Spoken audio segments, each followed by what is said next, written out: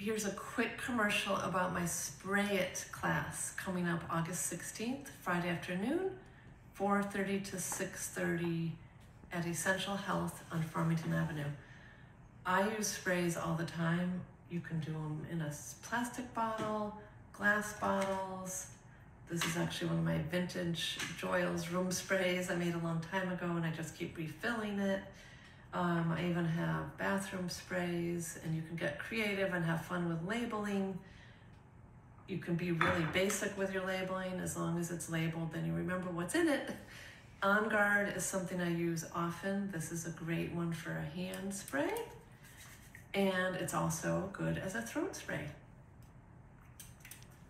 To learn what's in On Guard, come to my class to August 16th. Can't wait to see you for the DIY.